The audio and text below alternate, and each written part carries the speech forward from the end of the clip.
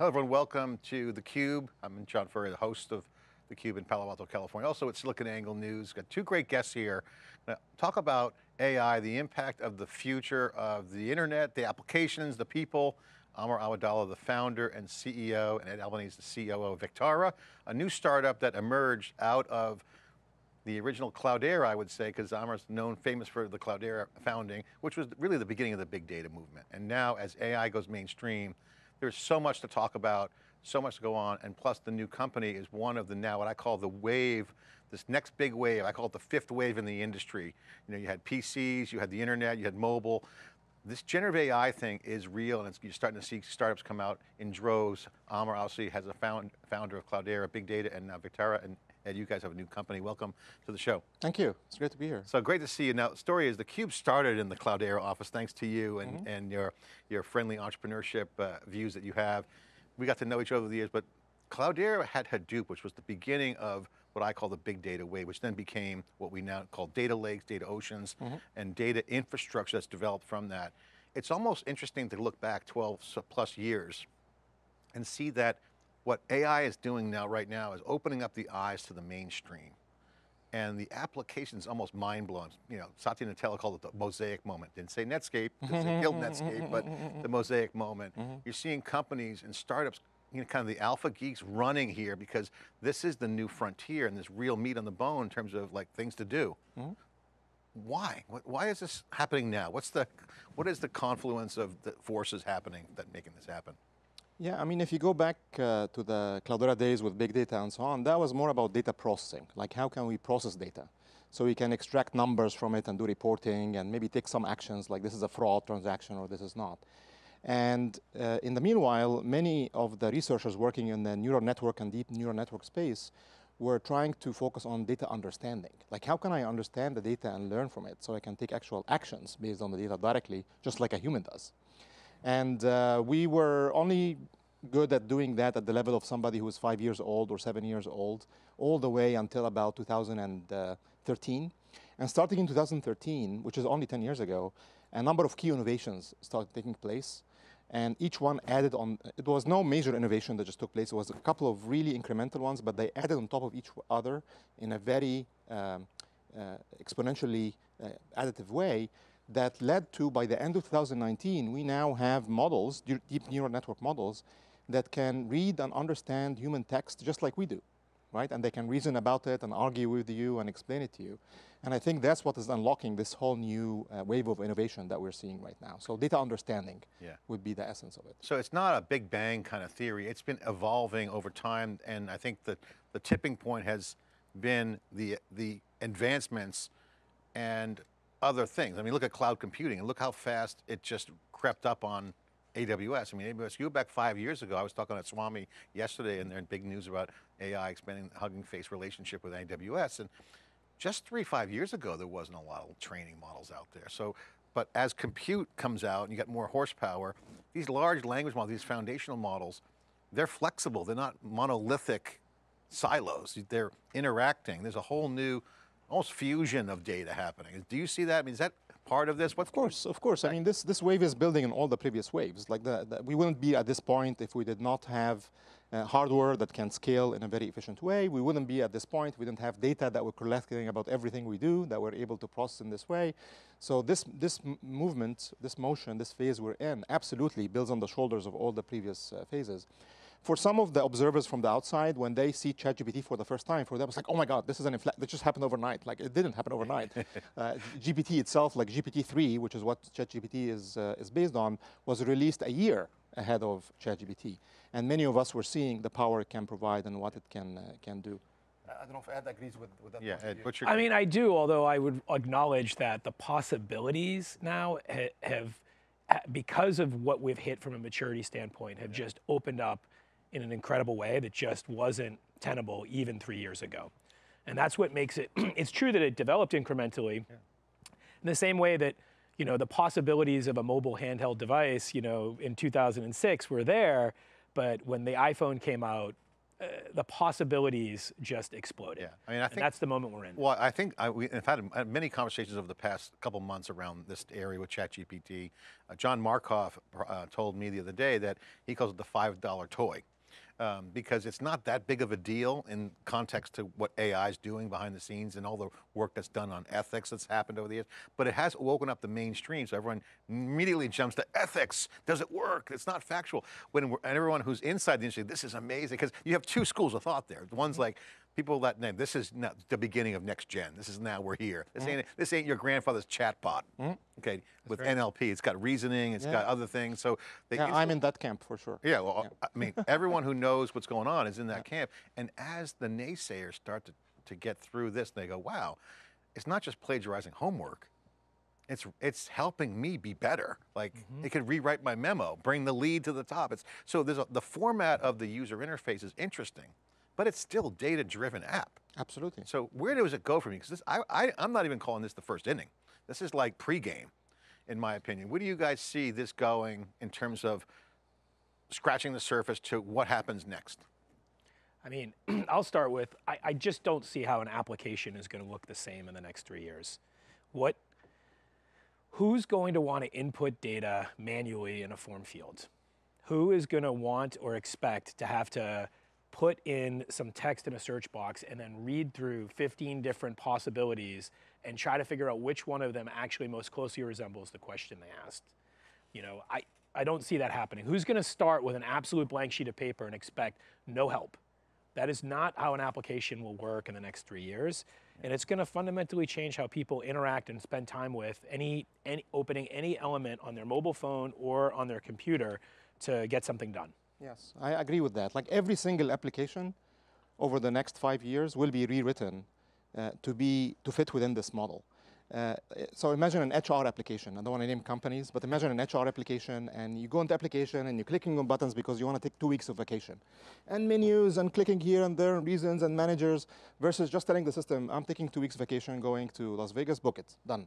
Yeah. And the system just does it for you. If you weren't complete in your input, in your description for what you want, then the system asks you back, did you mean this? Did you mean that? Were you trying to also do this as well? Yeah. What was the reason? And then it will fill it for you and just do it for you. So I think the user interface that we have with apps is going to change to be very similar to the user interface that we have with each other. And that's why all these apps will need to evolve. Well, I know we don't have a lot of time because you guys are very busy, but I want to definitely have multiple segments with you guys on this topic because there's so much to talk about. There's a lot of parallels going on here. I was talking again with Swami, who runs all the AI database at AWS, and I asked him, I go, this feels a lot like the original AWS. You don't have to provision a data center. A lot of this heavy lifting on the back end is these large language models, or these foundational models. So the bottleneck in the past was the energy and cost to actually do it. Now you're seeing it being stood up faster. So there's definitely going to be a tsunami of apps. I would see that clearly. What is it? We don't know yet. But also people who are going to leverage the fact that I can get started building value. So I see a startup boom coming, and I see an application tsunami of refactoring. Yes. Things. Yes. So the replatforming is already kind of happening. Yes. OpenAI, ChatGPT, whatever. So that's going to be a developer environment. I mean, if Amazon turns this into an API or a Microsoft, what you guys are doing. I mean, we're turning it into API as well. That's part of what we're doing as well, yes. This is why this is why this is exciting. Amr, you've lived the big data dream, and we used to talk, if you didn't have a big data problem, if you weren't full of data, you weren't really getting it. Now people have all the data. And they got to stand this up. Yeah. So the analogy is, again, the mobile. I like the mobile movement and using mobile as an analogy. Most companies were not building for a mobile environment, right? They were just building for the web and legacy way of doing apps. And as soon as the user expectations shifted, that my expectation now, I need to be able to do my job on this small screen on the mobile device with a touch screen, everybody had to invest in re-architecting and re-implementing every single app to fit within that model and that mode of interaction. And we're seeing the exact same thing happen now. And one of the core things we're focused on at Vectara is how to simplify that for organizations, because a lot of them are overwhelmed by large language models and ML. They don't have the staff. And understaffed, they don't have the skills. But they got developers, they got DevOps. Yes. Right, so they have the DevSecOps going on. Yes. All right, so our goal is to simplify it enough for them that they can start leveraging this technology effectively within their applications. Ed, you're the COO of the company, obviously the startup, you guys are growing, you got great backing, good team. You also done a lot of business development and technical business development in this area. If you look at the landscape right now, and I agree the apps are coming, every company I talk to that has that ChatGPT epiphany. Oh my God, look how cool this is, like magic. Like, okay, it's cool, settle down. But everyone I talk to is using it in a very horizontal way. I talked to a very senior person, very tech alpha geek, very senior person in the industry technically. They're using it for log data. They're using it for configuration of routers, and other areas are using it for, every vertical has a use case. So this is horizontally scalable from a use case standpoint. When you hear horizontally scalable, first thing that jumps in my mind is cloud, right? So cloud and scalability that way. And the data is very specialized. So now you have this vertically specialization, horizontally scalable. Everyone will be refactoring. What do you see, and what are you seeing from customers that you talk to and prospects? Yeah, I mean, put yourself in the shoes of an application developer who is actually trying to make their application a bit more like magic, and to have that soon to be honestly expected experience. They've got to think about things like performance and how efficiently that they can actually execute a query or a question. They've got to think about cost. Generative isn't cheap, like the inference of it, and so you've got to be thoughtful about how and when you take advantage of it. You can't use it as a, everything looks like a nail and I've got a hammer and I'm going to hit everything with it, because that will be wasteful. Developers also need to think about how they're going to take advantage of, but not lose their own data.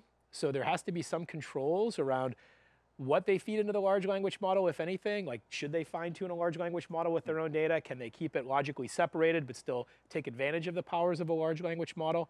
And they've also got to take advantage, be aware of the fact that when data is generated, that it is a different class of data. It might not fully be their own, and it may not even be fully verified. And so when the logical cycle starts of someone making a request, the relationship between that request and the output, those things have to be stored safely, logically, identified as such, and and taken advantage of in an ongoing fashion. So these are mega problems, each one of them independently, that you can think of it as middleware companies need to take advantage of and think about to help the next wave of application development be logical, sensible, effective. It's not just calling some raw API on the cloud like OpenAI and then just, you get your answer and you're done, because that is a very brute force approach. Well, also I will point, first of all, I agree with your statement about the apps experience that's going to be expected, form filling, great point.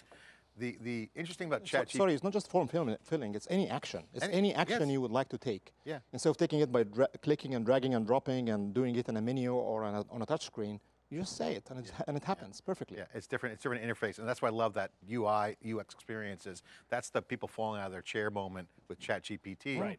But a lot of the things with ChatGPT, if you feed it right, it works great. If you feed it wrong and it goes off the rails, it goes off the rails big. Yes, right. So the Bing catastrophes. Yeah. And that's an example of garbage in, garbage out. Classic, old school kind of comp sci phrase that we all use. Yep. Yes. This is about data injection, right? It reminds me of the old SQL days. If you can sling some SQL, you were a magician, to get the right answer. Now it's pretty much there. So you got to feed the AI. You do. Some people call this, the early word to describe this is prompt engineering. Old school, search or engagement with data would be, I have a question or I have a query. New school is I have to issue it a prompt because I'm trying to get an action or a reaction from the system. And the active engineering that there are a lot of different ways you could do it, all the way from raw, just I'm going to send you whatever I'm thinking and you get the unintended outcomes, to more constrained, where I'm going to just use my own data.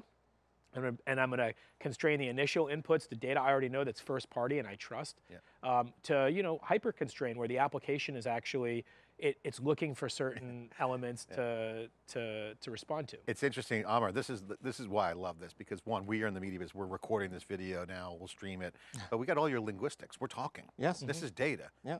So the data quality becomes now the new intellectual property, because if you have that prompt source data, it makes data or content, in our case, the original content, intellectual property. Absolutely. Because that's the value, and that's where you see ChatGPT fall down, is because they're trying to scroll the web and people think it's search. It's not necessarily search, it's giving you something that you wanted. It is a lot of that, I remember in Cloudera you said, ask the right questions. Remember that phrase? You guys had that slogan?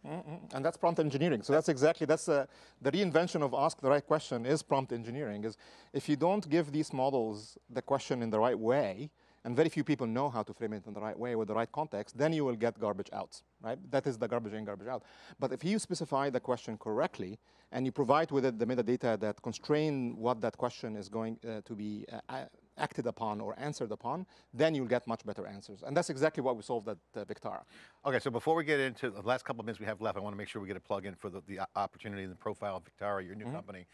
Can you guys both share with me a bit, what you think the current situation is? So for the folks who are now having those moments of, AI is bullshit, or it's not real, it's a lot of stuff, so, oh my God, this is magic, to, okay, this is the future. Yes. What would you say to that person if you're at a cocktail party or in the elevator? You say, calm down, this is the first inning. How do you explain the dynamics going on right now to someone who's either in the industry but not in the ropes? How would you explain like what this wave's about? How would you describe it, and how would you prepare them for how to change their life around this?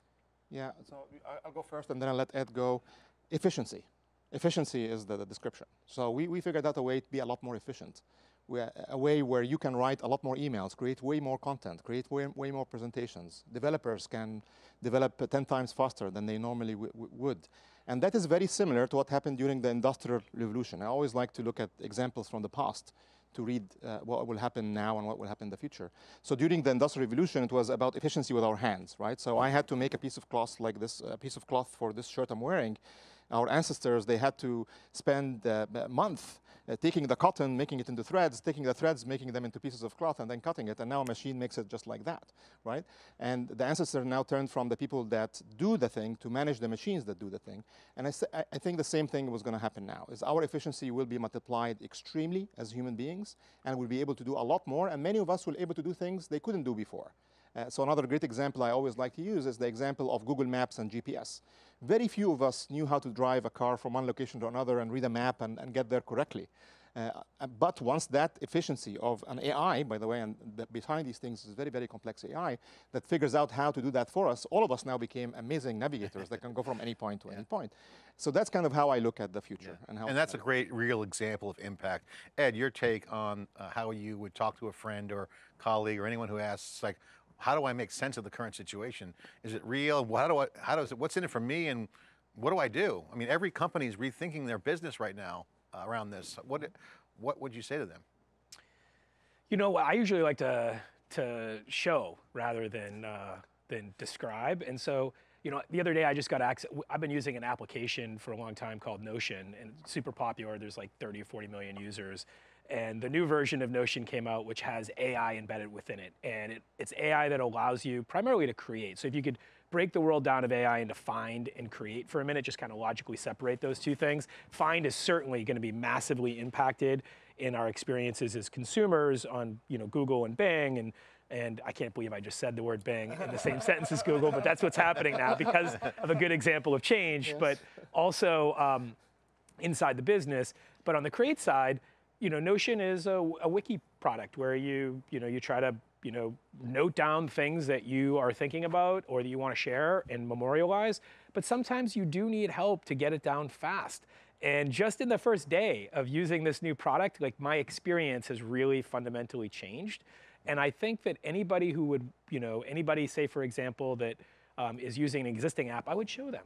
Open up the app. Now imagine the possibility of getting a starting point right off the bat in 5 seconds of, instead of having to whole cloth draft this thing, imagine getting a starting point so then you can modify and edit or just dispose of and retry again. And that's the potential for me. I can't imagine a scenario where in a few years from now I'm going to be satisfied if I don't have a little bit of help, in the same way that I don't manually spell check every email that I send. I automatically spell check it. I love when I'm getting type ahead support inside of Google or anything. Doesn't mean I always take it, or it's texting. Efficiency. That's efficiency too. Exactly. The keyword is the cloud was about developers getting stuff up quick. Exactly. All that heavy lifting is there for you, so you don't have to do it. Right. And you get to the value faster. Exactly. I mean, if history taught us one thing, it's you have to always embrace efficiency. And if you don't fast enough, you will fall behind. Again, looking at the Industrial Revolution, the companies that embraced the Industrial Revolution, they became the leaders in the world, and the ones who did not, they all died. Well, the AI thing that we got to watch out for is watching how it goes off the rails. If it doesn't have the right prompt engineering or data architecture, infrastructure. Yes. It's a big part. So this comes back down to your startup. Real quick, I know we got a couple minutes left. Talk about the company, the motivation, and we'll do a deeper dive on the company, but what's the motivation? What are you targeting for the market, business model, the tech? Let's go. Actually, I would like Ed to go first. Ed, So go ahead, go. Ed, and then I'll follow. Sure, I mean, we're a developer-first, API-first platform. So the product is oriented around allowing developers who may not be superstars and being able to either leverage or choose or select their own large language models for appropriate use cases, but that want to be able to instantly add the power of large language models into their application set. We started with search because we think it's going to be one of the first places that people try to take advantage of large language models to help find information within an application context. And we've built our own large language models focused on making it very efficient and elegant to find information more quickly. So what a developer can do is within minutes, go up, register for an account, and get access to a set of APIs that allow them to send data to be converted into a format that's easy to understand for large language models, vectors. And then secondarily, they can issue queries, ask questions, and they can ask them the questions that can be asked are very natural language questions. So we're talking about long form sentences, drill down types of questions, and they can get answers that either come back, depending upon the form factor of the user interface, in list form or summarized form, where summarized equals the opportunity to kind of see a condensed singular answer. All right, I have a. Okay, go ahead. You go. I was just going to say, I'm going to be a customer for you because my dream was to have a hologram of the CUBE host, me and Dave, and have questions be generated in the metaverse. So, there'll be no longer any guests here. There'll all be AIs talking to you guys. Give me a couple bullets, I'll spit out 10 good questions, publish a story. Right. Automation, this brings the automation. I'm sorry to interrupt you. No. Go ahead. No. I was just going to follow on the same. So another way to look at exactly what Ed described is, we want to offer you ChatGPT for your own data, right? So imagine taking all of the recordings of all of the interviews you have done and having all of the content of that being ingested by a system where you can now have a conversation with your own data and say, oh, last time when I met Amr, which video games did we talk about? Which movie or book did we use as an analogy for how we should be embracing data science and big data, which is Moneyball. I know you use Moneyball all the time. And you start having that conversation. So now the data doesn't become a passive asset that you just have in your organization. No, it's an active participant that's sitting with you on the table, helping you make decisions. One of my favorite things to do with customers is to go to their site or application and show them me using it. So for example, one of the customers I talked to was one of the biggest property management companies in the world that lets people go and rent homes and houses and things like that. And I went and I showed them me searching through reviews, looking for information and trying different words and trying to find out, like, is this place quiet? Is it comfortable? And then I put all the same data into our platform and I showed them the world of difference you can have when you start asking that question wholeheartedly and getting real information that doesn't have anything to do with the words you ask, but is really focused on the meaning. When I asked, like, is it quiet? Answers would come back like, the wind whispered through the trees peacefully, and it's like nothing to do with quiet in the literal word sense, but in the meaning sense, everything to do with it. And that was magical even for them to see that. Well, you guys are on the front wave, on the front end of this big wave. Congratulations on the startup, Amr. I know you guys got great pedigree in big data, and you got a great team, and congratulations. Vectara is the name of the company. Check them out. Again, the startup boom is coming. This is will be one of the major waves. Generative AI is here. It will be, I think, look back and will be pointed at as a major inflection point in the industry. There's not a lot of hype behind that. People are seeing it. Experts are. So it's going to be fun. Thanks for watching. Thanks, John.